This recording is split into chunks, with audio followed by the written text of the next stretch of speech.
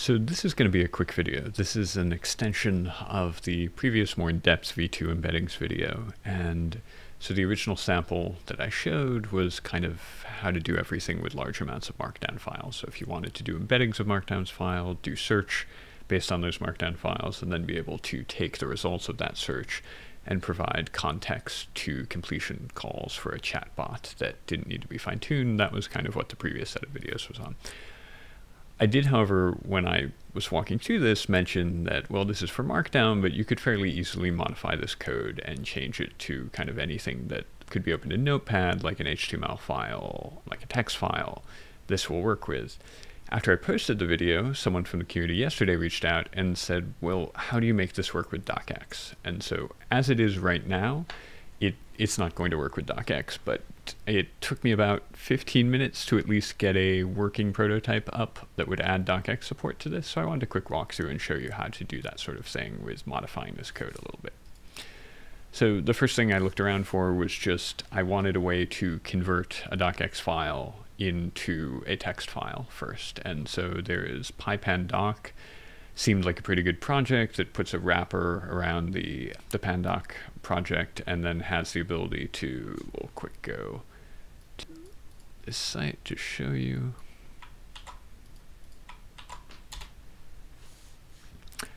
So there are two different ways of installing. You can do pip install pypandoc, in which case you can point it to your own installation of pandoc. I've never used pandoc before. This has everything all inclusive. So this is what I ended up using for my environment. Once you have it installed, I then kind of take what is, you'll recognize a lot of the same elements from this code originally, but this first section is just going to go through a directory and make a bunch of text files. Now I've run this already, so I'm going to go back through and delete these text files. So I've got two different folders set up. I have one that's called all docs, which has everything in one place. So I'm going to remove all my converted text files that I already created, just so you can see. And then I have another one where I've got some of these underneath another folder. So just to kind of show and make sure that it could handle if we didn't have all the files in the same place and we wanted to just be able to go and find all the docx files. So we'll go and quick delete these. And so what I did find is it seems like pypandoc or pandoc itself is not necessarily super resilient. So we'll see, first we'll run it for the all docs right here. All right, took about a second. And you can see we now have copies of all our docs that are converted to text files. I'm going to run it as well on the folder that has things nested. So if we look in here, some of them are at the base, some of them are in these subfolders. What I found was it seems to, and I've spent very little time with pypandoc, so I don't really want to blame them. I'm sure it's something I'm doing. But when I point it to this folder, I do get an error message, but it seems to still process everything the way I want it to. So it throws this error, tells me that pandoc died. But if I go to that folder, I can see I now have all the text files that I wanted created. So it seems like in either case it works. Certainly if I had more time, I'd go and investigate this error and figure out why it's getting unhappy. But for now, in either case, it's going to work. So now what we need to do, so we now have text files that we can work with. And I've taken the code from the last time before we were removing the metadata as part of this process of getting everything ready for pandas to put in a data frame. I'm going to get rid of this code. I'm going to change this to be looking for text files. I can remove these if statements that were related to this search code for the metadata. So what we end up with is this here. And so it's a little bit simpler, a little bit easier, but we'll run it real quick. And then we can generate a data frame that's based on those text files. And so now we can run through and do everything we did in the last video. So we'll normalize this text, clean it up, remove new lines, anything like that. Some of these, like this, was more for Markdown specific because I expected a bunch of those characters, but we'll run it anyway.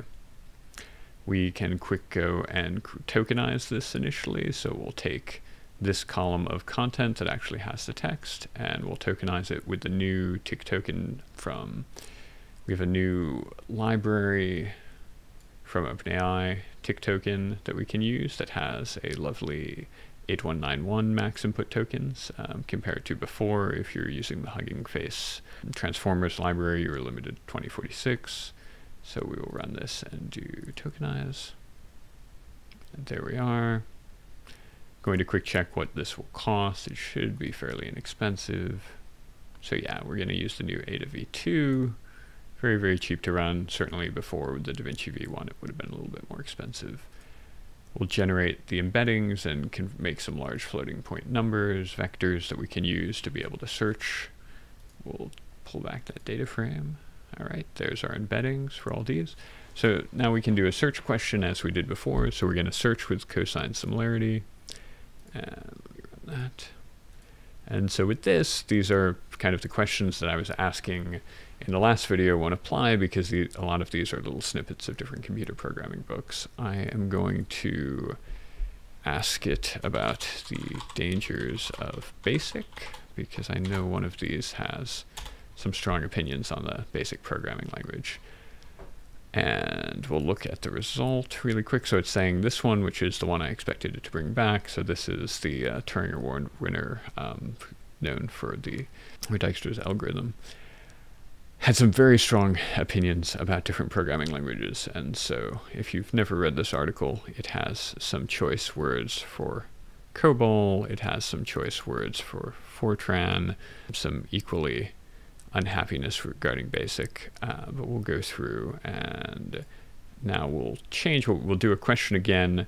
This time we're going to couple it with text Davinci. So rather than just pulling back all of the text, we're going to provide this as context to the text Davinci 003 model. So let's run this and we'll ask it about the dangers of BASIC.